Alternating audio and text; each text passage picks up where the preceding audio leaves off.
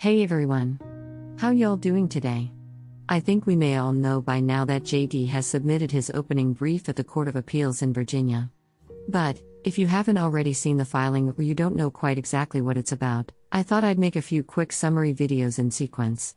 I've just done Argument 1, so let's take a look at Argument 2. So here is Argument 2.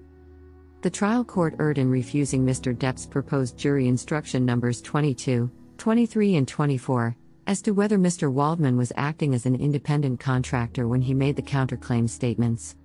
This is a very important argument. You don't win appeals on the weight of evidence, or saying that there wasn't enough evidence, but what you do win on is the legal instructions to the jury. The judge has an obligation to accurately instruct the jury as to the law, and those are the rules by which the jury has to decide this case. JD doesn't go into whether instructions were given, what they are saying is that instructions that were not given should have been. The judge told the jury that they could find JD responsible if the 5 elements were proven, but failed to indicate what the specifics were. It is also saying that the jury were not given the definition of an agent to compare with an independent contractor. The jury had not been informed that they had to find that Adam was acting under a power or right of JD to control Adam's means or methods of performing legal services. That's key. If the jury understood this, it isn't the fact that this guy was the lawyer for JD, it is that JD had the right to control the way that Adam performed.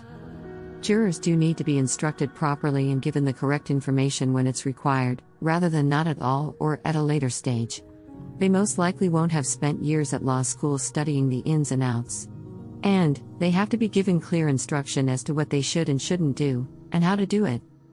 So, in a nutshell, JD is basically saying that the jury were not properly instructed as to what a lawyer-client relationship is about, for example, and therefore, could not make a proven decision to the claim that Adam was in fact speaking on behalf of JD with his knowledge and permission. Well, that's a very brief summary of Argument 2. I hope that it has been useful. Look out for Argument 3, which will be out shortly. Until then, enjoy the rest of your day and thank you for being here.